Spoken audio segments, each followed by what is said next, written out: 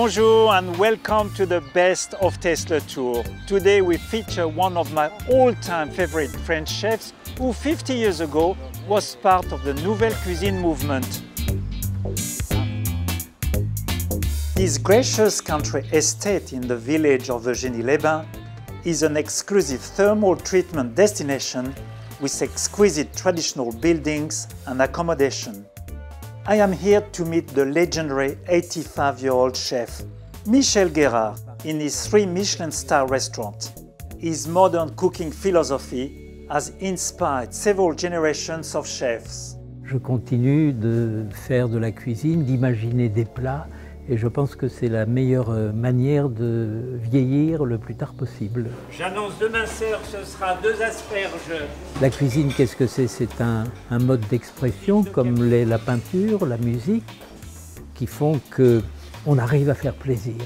On arrive à émouvoir quand on réussit un plat, et ça n'a pas de prix. Michel serves 2 types of cuisine. A gourmet cuisine and a pleasurable light cuisine. Une cuisine de santé ne doit pas faire penser à une punition. C'est la raison pour laquelle toutes les formes de cuisine, et qu'elles soient de santé, doivent produire du plaisir. Michel's large kitchen garden takes my breath away. J'ai jamais vu un carré de menthe aussi magnifique. Oui. His gourmet cuisine is sublime. His mushroom and truffle ravioli is one of his most famous creations. The chef loves grilling in the fireplace, and what a privilege to taste his delicate, lightly smoked grilled lobster. I feel so elevated that I choose the soufflé with lemon verbena ice cream for dessert.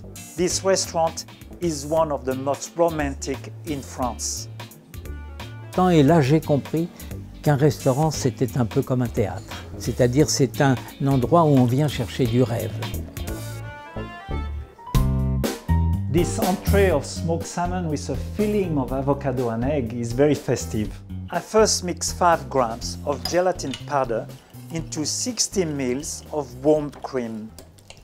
In a bowl, I mash an avocado, then whisk in the juice of half lemon and the cold cream.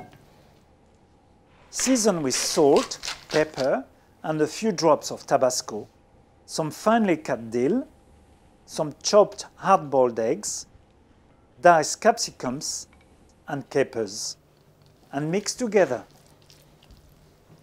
I then place a square of plastic over a plate and line the center with 2 overlapping smoked salmon slices. I drop 2 large tablespoons of avocado mix in the center of the salmon. Fold and twist the plastic wrap to form a salmon parcel. I like to keep the parcels refrigerated for at least 2 hours to set. Next, in a bowl, I place a little mustard with yogurt and mint leaves and blend until smooth. I spoon a little sauce on plates. Top with an unwrapped salmon parcel and garnish the top with a little salmon roe and an edible flower.